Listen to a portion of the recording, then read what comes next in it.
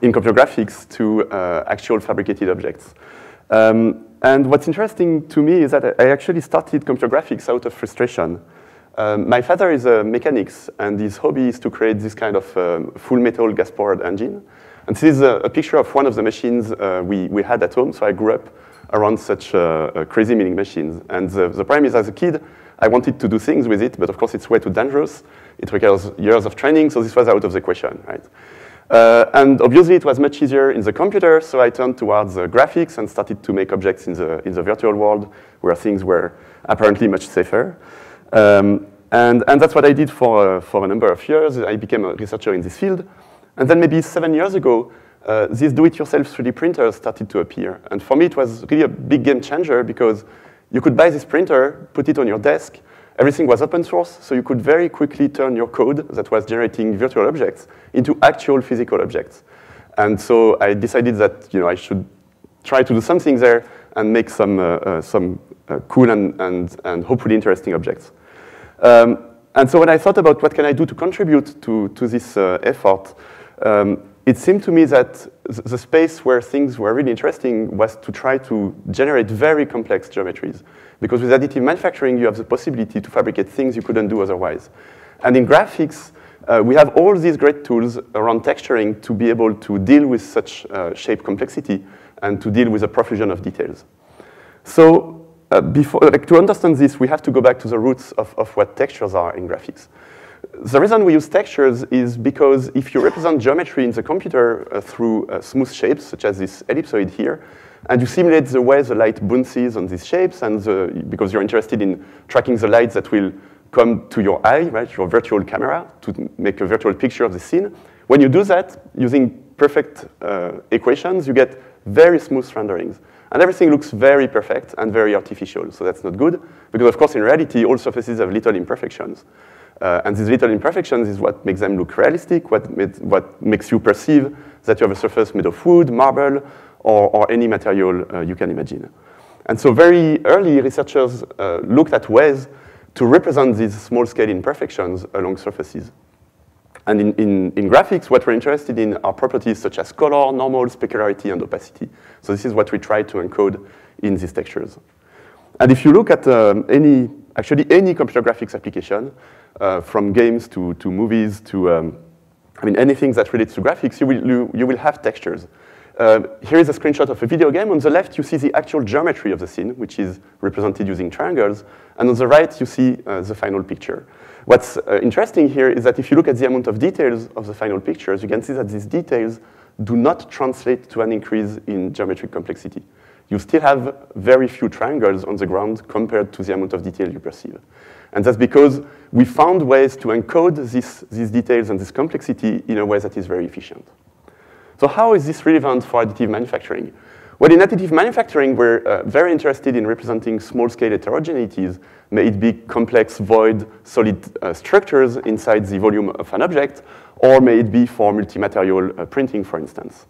And of course, the interest is that these heterogeneities are going to change the behavior, the physical properties of your object. Still, you might be interested in generating some patterning on the surfaces, for instance, to create tactile feedback for grip patterns or for colors, because we have 3D color printers, so that remains relevant. So what I'm talking about is being able to do this kind of 3D shapes that you can fabricate on a 3D printer. You couldn't do that otherwise. And the way the material is structured inside, these details you see internally, they play a role, right? They're going to make the object lighter while strengthening the object. So that's why I'm talking about functional details, right?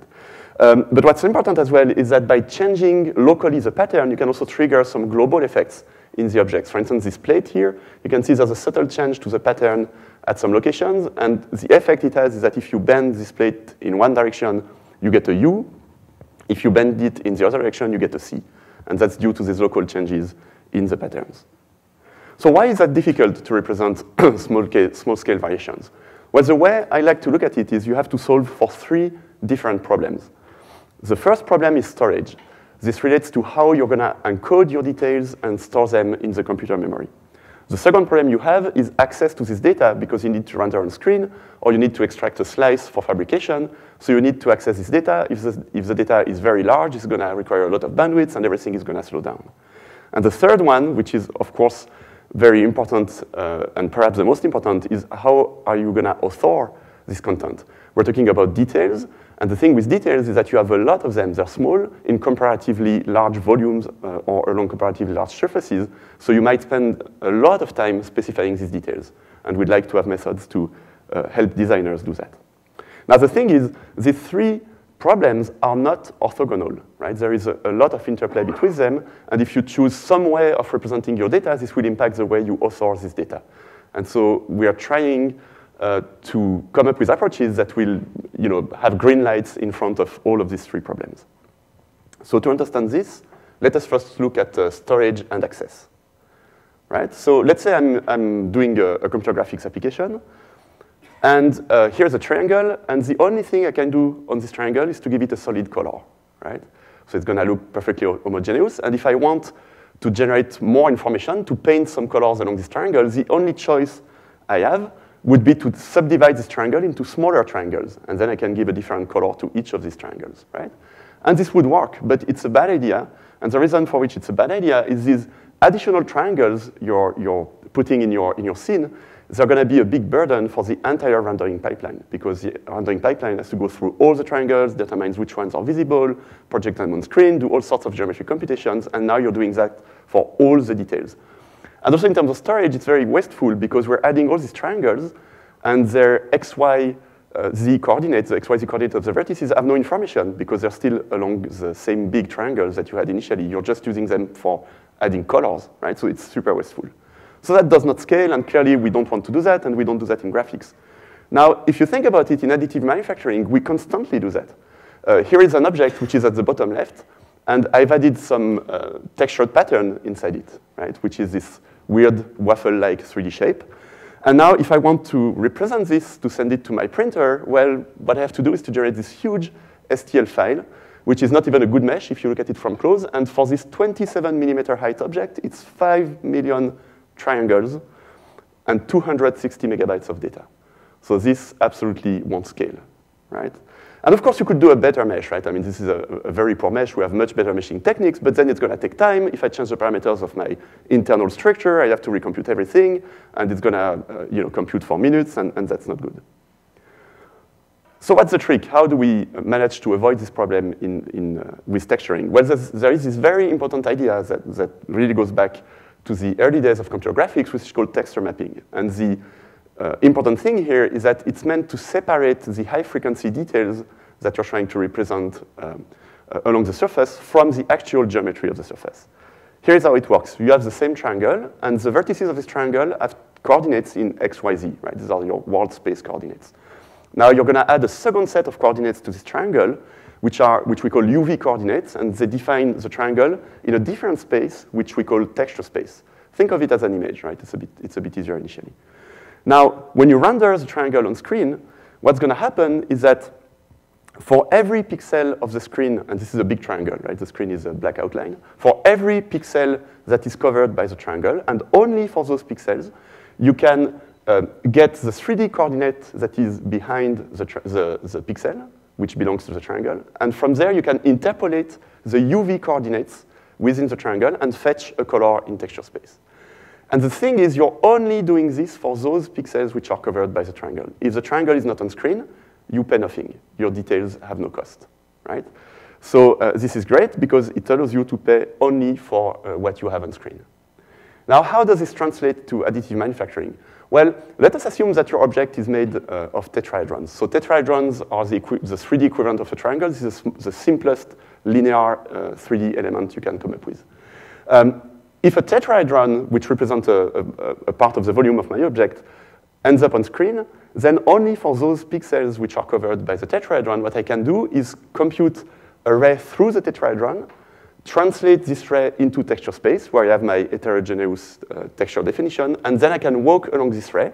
So let's assume I start in empty space. I'm walking along this ray, and as soon as I hit a point which is solid, I can stop. And I don't have to go further. I don't have to go behind if I do that front to back, because my object is opaque, and then I'm done, okay? And again, you're only doing this for those visible rays. And here is what happens when you do this, this is a slowed down rendering in our software. And you can see the same waffle structure, but this time it's pixel accurate because this is done for every pixel in real time. And the only thing you have in memory is the original outer mesh definition. And the rest is actually a mathematical function. So you don't even need to store it as a bunch of data. Okay? So now there's more to it because it actually works for slicing. If you slice a tetrahedron, it turns out that you will end up with a triangle, and this triangle will have a definition in texture space, and then it's a simple texture mapping problem where you want to paint along this triangle in screen space, in slicing space, right? The solid texture that is defined in the texture space. Okay, and the graphics hardware will even do it for you, so you basically have nothing to do. You can use the graphics API. So texture mapping is great because it really goes a long way to solve access in the sense that you only pay where you are actually doing using details. Now, in terms of storage, well, that really depends, right? That depends how you encode your textures. If you're using what I call here explicit textures, then you're going to encode your images or your block of material as a 2D or 3D grid of either pixels or voxels, right? And this can become huge, right? Because if you have a lot of them, of course, this quickly takes a lot of memory. Now, on the other hand, it's very convenient for authoring because we have great tools to paint pixels or to deal with voxels. You can even scan this if you have the appropriate equipment, so that's very convenient. But there's another way to express a texture. And this other way is what is known as procedural texturing, and this is an implicit representation of the texture. The idea is to replace the image or the block of material by a function. This is function f here. And the idea of this function is that it's going to compute the properties locally from the UV coordinates of a point. Right? So for instance, it's going to compute a color from the coordinates of a point. Okay, and what's great about this is that you're completely exchanging memory for computations, and historically, and it's still the case today, you have much more computation capabilities than you have bandwidth to the memory, right? So using computation is always a good idea, within some limits, of course. And the other thing that is good is that it's resolution independent. If your function f is smooth, as you zoom in onto your content, you won't run out of resolution, right? Because it's an equation, and it will always compute the things at the best resolution, pending floating point numerical issues that you might have. All right, so that sounds great. The problem is, how do you create those? How do you write a piece of code that does something meaningful and returns a color? And I'll come back to this later. We'll see how it's possible. Now, I've described the fully explicit things. These are voxels and pixels. The fully implicit, these are pure functions. It's important to keep in mind that very often you're in between. And there's actually one methodology you probably know about, which is in between. And this is what is done in most video games. This is at the top here. What happens is that to mitigate the cost of explicitly storing an image, we store a smaller image and we repeat it, we tile it along the surface. And in graphics, this generates this kind of artifacts where you can see these lines appearing. These are due to low frequencies that shouldn't be there and are a bit painful to the eye. Computer artists are very good at hiding this, but you can really spot them in most video games.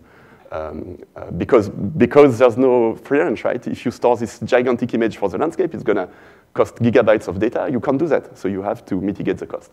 Now, in additive manufacturing, we do that a lot as well. We very often define internal structures through representative volume elements, which is a small brick of texture, and you repeat it in a periodic grid. So it's great for access and storage. It's also very good because there's a tool known as numerical homogenization that will compute the equivalent parameter of the homogeneous material given the representative volume element. So that's one other good reasons to do that. Now, there are more advanced techniques, both in graphics and additive manufacturing. So one technique in graphics that is quite popular to avoid these repetitions is to construct a set of tiles. And these tiles have boundary constraints, right? So these are the red and blue edges. And this defines a puzzle. And this puzzle, you can actually generate randomly at runtime during rendering. So this is the implicit part, which is this random assembly. And it will produce something that looks a bit more natural. Now, in additive manufacturing, we have something very similar when it comes to grading material properties, which is very important, of course. And the idea is to do families of tiles with compatible boundaries from which you can choose to compose your internal structure. Right? So you can see there's a lot of correspondence between both. OK, now let's switch to authoring. How can we specify these textures? So we'll start by talking about explicit textures, and then we'll move to implicit. So like I said, you could, of course, scan and paint, and that's definitely a possible option, but it can be very, very tedious. In particular, imagine for computer artists, They have to paint square meters of pebbles, grass, concrete, and so on. This is not the most interesting part of their job, right? And so in graphics, very early, we started to think about ways to simplify this. And the idea is to create algorithms that are able to optimize larger images from small samples of a texture you want. So in such a case, what happens is that the artist defines a small sample, and the algorithm automatically optimizes a larger image that everywhere resembles the samples, but has no obvious trivial repetition of the content, in the sense that it's non-periodic, right? Do not confuse this with procedural texturing, right? This is pre-optimized. It generates an image, and the image is explicitly stored in memory, right? It's just that it avoids having you to paint everything. And now we have tons of techniques in graphics to do that. For instance, this is one that we developed where you can synthesize the pattern along a surface. Very convenient. You give the pattern the surface, hit a button, get a result. And then there's a lot of user control. You can choose the orientation of things, the scale of things. So it's highly controllable, which is important for a computer artist. We also have intriguing things, such as this case where we generate solid blocks of material from 2D examples. Here we specify zebra stripes on the XZ, YZ plane and dots for the XY plane. And the algorithm automatically tries to make sense out of this and ends up generating this fiber-like structure.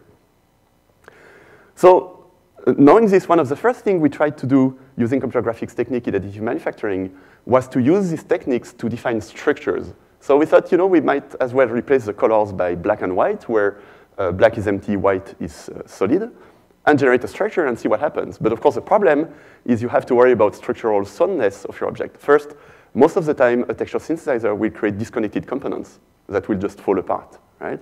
And then you have thickness issues, and the model may not be able to support its own weight, and so on. And so this algorithm we came up with works as follows. We first call the texture synthesizer, extract the structure that has been created, and look at its structural properties. We detect where there are issues, such as disconnections or weaknesses, and then we heuristically reinforce the structures by adding some constraints where we say, okay, we want to add a beam here, this beam has to be solid, and then we call again the synthesizer under these constraints, right? And after a few iterations, this quickly converges to a structure that looks like the initial pattern, but is structurally sound. At worst, it would completely fill the surface, right, and then stop. Okay, but fortunately, this does not happen in practice. Here is another example. This one is a slightly different algorithm. This is where the idea is to distribute some elements while allowing some overlaps in a way that the overlaps look natural. They try to respect the geometry of the initial patterns. And same thing, the full layout is optimized for structural soundness, so that you can 3D print your objects. Yet another technique, so this one is actually a topology optimization thing. The interesting idea with this is you're giving to the algorithm a structural problem, and the structural problem for a chair says, okay, my chair is on the ground, I have some weights at some height, and I have some weights on the back. You give it, in this case, some elements, a number of them. These ones are deformable, these ones are not. You hit a button, and then you ask it, make it the shape that is the most rigid, given this. And then the algorithm is only allowed to move and try to deform a little bit these objects, and you end up with something that looks like a chair. But it really emerges from the constraints you gave. Now, same thing working on plates. So here we give a pattern, we give the plates and some forces, and if you look at the two tables on the left, they use the same amount, the same surface area, but we change the pattern, and this produces automatically different tables. This is very controllable, right? So if you want to change the orientation of the patterns or the scale of the patterns, you can, of course, do that. So how does these approaches work? The idea is to, I showed you different approaches, right? So here I'm just giving you the general way this works, but of course you have to look at the publications for actual details. So the idea is to combine structural optimization problems with problems that are similar to, by example, texture synthesis. Right? And a structural problem is defined by boundary conditions, such as I'm attached to the ground, and I have some forces above, and I want to generate a rigid shape. And of course, for this, there are great techniques which comes from applied mathematics, which are topology optimization. You give a domain, you give some structural problems, and you give some amount of material to the system, and it will generate the most rigid structure for this amount of material. And then for the local geometry, the control you want to impose over the structure, the idea is as follows. You have a shape being synthesized on the right, and you're asking the optimizer to make sure that every neighborhood in the shape being synthesized will resemble at least one neighborhood in the original model, right? And this is how we define this local geometry control. Right? And then you end up with this problem that we formulate with local geometry being something to optimize for, while rigidity is a constraint, because of course we're interested in knowing how rigid it ends up being. And to calibrate this constraint, we actually solve for the most rigid shape without the local geometry, right? And having the most rigid shape, we relax the constraint, because otherwise you get the same shape, right? So we relax this to allow, for instance, for 20% less rigid shape that's under your control. And this added flexibility in the system will be used by the optimizer to produce the appearance, right? And so to make the local geometry.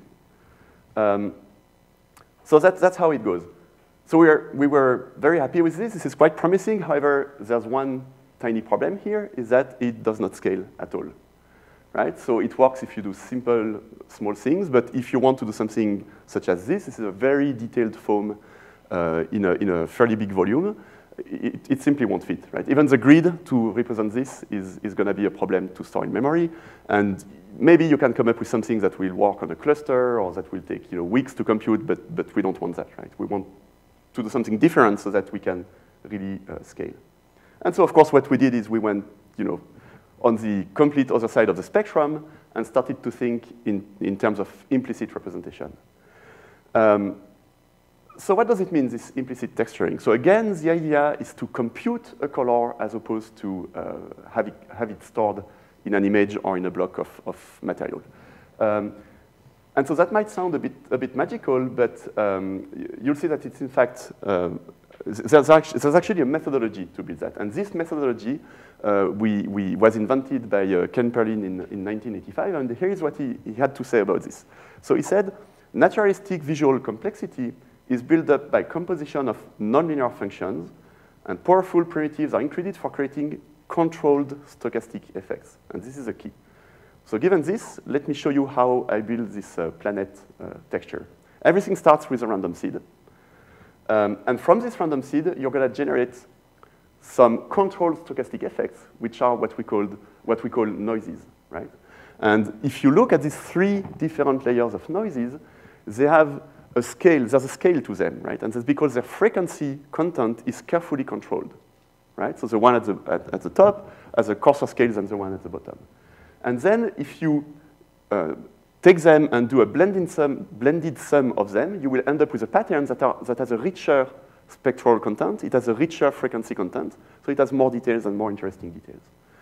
And then you enter the composition of nonlinear function. You feed that into, for instance, a color map, which is you take the 0, 1 value of the noise, and you look up into this table, and you will end up with a color field, right? And that's one recipe to build this planet. And in graphics, people have come up with all sorts of recipes to do all sorts of materials, not all of them, obviously, even though we start to see methods that are able to do that from examples. But that remains challenging. Throughout this explanation, keep in mind that this is done at every pixel, right? It's not done on entire images. So everything here can be computed for a single pixel in constant time and constant memory cost, all right? And if you call that on all pixels on your screen in any order, you look at the result, then you get the coherent image. So how is this relevant to additive manufacturing? Well, here is a case where we define such a function f. It's a function of x, y, z plus a parameter p, and the parameter p allows you to vary the density of the structure from bottom to top. Now what happens is that as we stream the slices to the printer, we generate one slice by calling f in every pixel of the slice, send it to the printer, forget about it, generate the next one, send it to the printer, and so on and so forth. So this object actually never exists in computer memory. It only exists when you take it out of the printer, right? And so that makes, of course, the process very efficient if you can write such a function. Now, okay, granted, it looks interesting, but what about the mechanical properties, for instance, right? So let's say we're interested in elasticity. Well, the thing is, the driving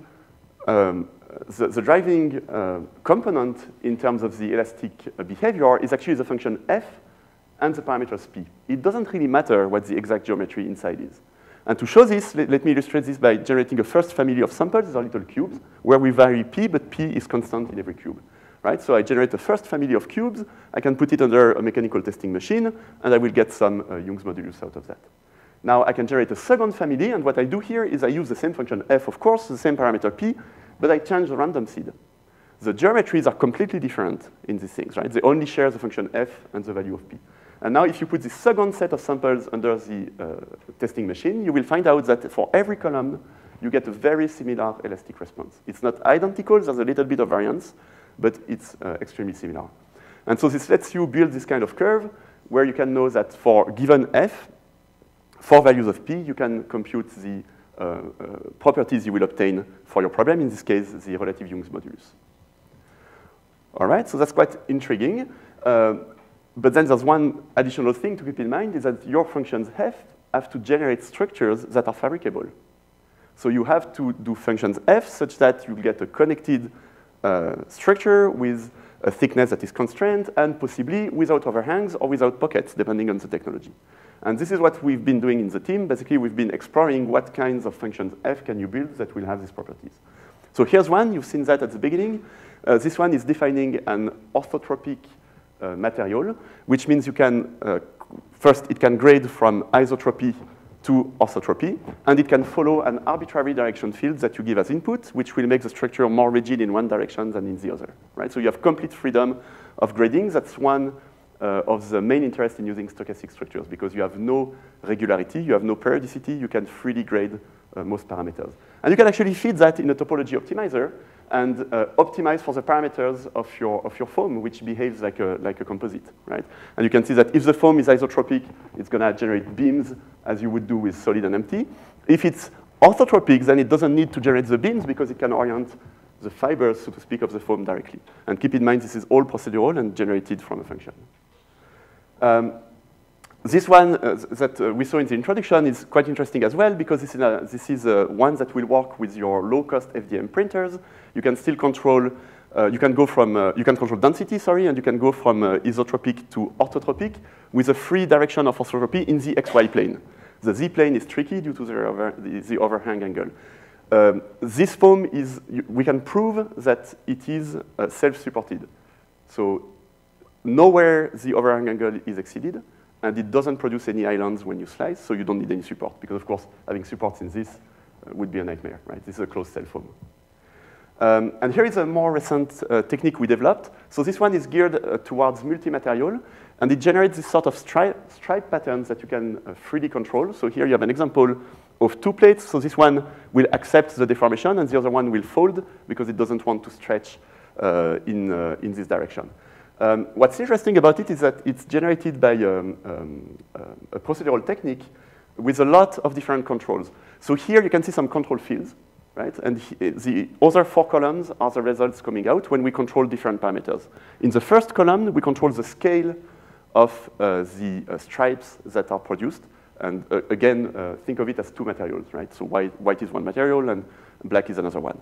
Here, we control the proportion of each material, right? In the third one, we control the directionality of the orthotropy. And in the last one, we control everything together.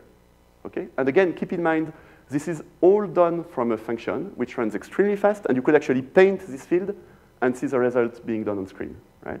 Or your optimizer could drive these things directly in any way you want. And so we can, for instance, put that on a plate such as this one. Here we have some orthotropy on the sides, and in the middle you can see how interestingly it goes towards a more isotropic pattern, which will give which will produce an isotropic material in the sense that you have the same response in all directions, right? So it doesn't have to trade off between choosing one of the orthotropic cases. It can really go towards something that is truly isotropic. Okay, so to conclude, what I try to show you is that there's a very long history of texturing techniques in graphics, and I think they are highly relevant to additive manufacturing. And there's a lot of cool techniques that I believe could be useful. I'm not gonna go through all of them, but if you have questions afterwards, please feel free to ask. There's also concepts which we have in graphics for textures that are likely useful to additive manufacturing. So some of them are filtering. So filtering is this idea that the content should adapt to the resolution with which you look at it. So if you think in terms of these foams I showed you, depending on your printer resolution, you could adapt this foam to the printer resolution, for instance. Volume parameterization, we actually saw that with the talk just before, where we have these fancy parameterization techniques that can, for instance, fit cubes into an arbitrary shape and so on. And this is, I believe, very useful for additive manufacturing. Vector field design, how to control the flow of things inside volumes. Specialized compression techniques, which will help you store your content better, and caches, which is more like a computational thing. But when you have to generate extremely detailed and complex textures, you can actually do a lot of nice computations and memory management. So some further reading. I didn't want to do a full history of things with too many references. We covered this book with several co-authors, and inside you will really find a lot of references. We tried to go back in time and to really look also at what has been done in additive manufacturing in the 80s, 90s, and so on. This book actually corresponds to state-of-the-art that were published at Eurographics, so you can also find the PDF of the state-of-the-art online. So thank you very much. All the papers I talked about are on our website. This is, of course, the work of many, many collaborators. I couldn't possibly cite them all here, but obviously, this is a very big team effort over several years. And we try to create this software where we put most of our research. It's free for research uses, so please feel free to try it. You can actually define your own implicit geometries, implicit infills, and hopefully it might be useful for your research. Thank you very much.